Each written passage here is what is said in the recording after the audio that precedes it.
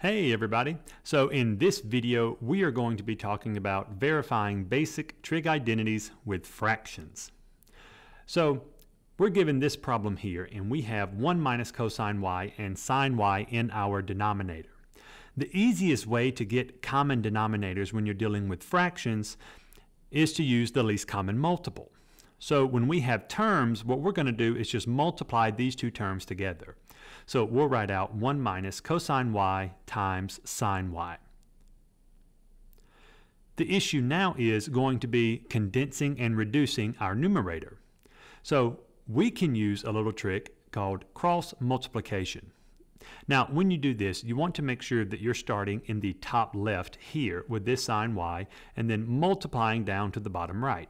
So sine y times sine y is going to give me sine squared y. Now what I have to do is say this denominator times this numerator. Now here you're working with two different binomials. So I'm going to come over here to the side and I'm going to work this out. So we have 1 minus cosine y times 1 minus cosine y.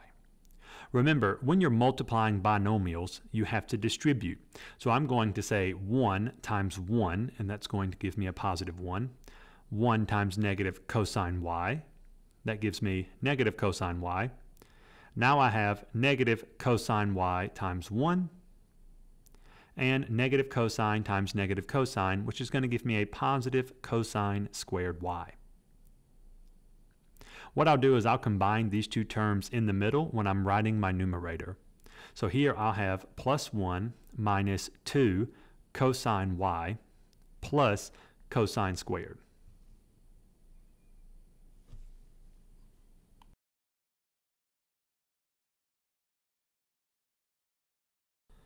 Looking at the numerator, I want to try to find ways to simplify as much as possible before I begin.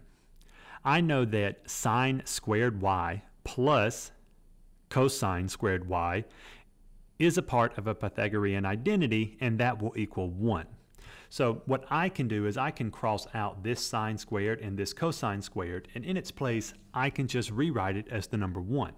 And then I'll write what's remaining in the numerator, which is 1 minus 2 cosine y, and this will all be over our denominator of 1 minus cosine y times sine y.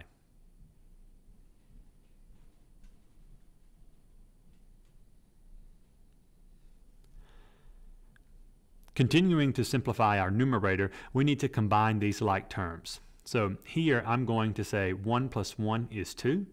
So this will give me 2 minus 2 cosine y all over our denominator of 1 minus cosine y times sine y.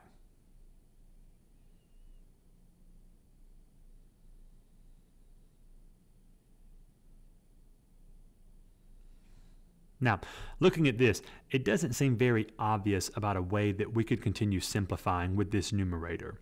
Normally, if you can't think of replacing anything with an identity, try using your basic rules of algebra. So in this case, it looks like I could pull out a greatest common factor of 2. So we're going to try that. When we factor that out, we get 1 minus cosine y. And now we have that over our denominator of 1 minus cosine y times sine y.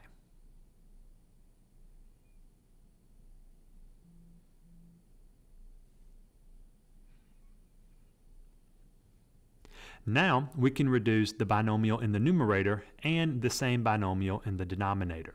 So we'll cross these out, and our simplified solution should be 2 over sine y.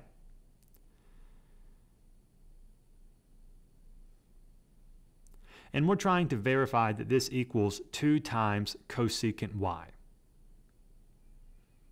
Here this is true because cosecant is a reciprocal identity. So 1 over sine is the same thing as cosecant. So 2 over sine would be the same thing as 2 times cosecant y.